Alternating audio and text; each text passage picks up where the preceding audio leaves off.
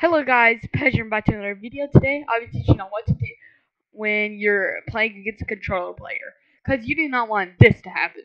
Player! That is a controller player! It is! I knew! Alright guys, so let's get right into it.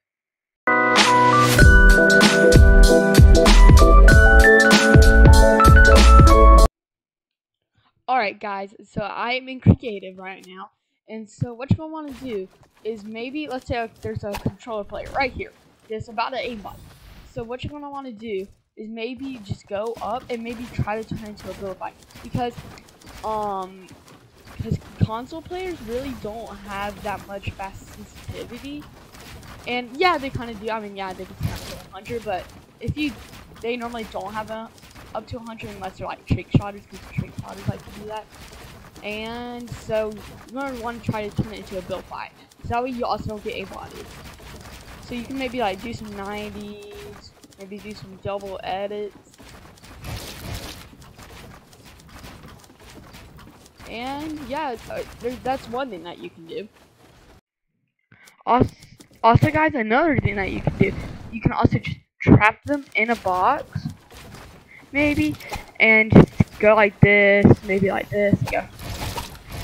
And then, or I should do this, a weird edit, and then they won't be able to turn around fast enough, and then you can just get a cheeky 200 pump or something. But you do not want to get inside the box, because if so, well, then they can just easily turn around and hit me for 200 with their aim assist, so yeah.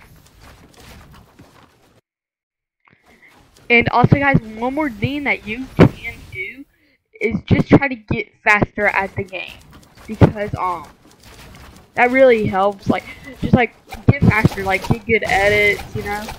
And just if you get faster, then that will really help, because controller players cannot go that fast and not aimbot you, because you'll be like 90 up all the way, and they'll just be down there trying to aimbot you. But if you're doing this, you know, just doing some classic 90s, then, well, they can't hit you, and so then you got high ground, you can kill them. And also just don't change it into an aim duel, because I have played with controller players before. I think a lot of controller players, and they like to turn it into an aim duel really, really fast, so don't let that happen. And so yeah.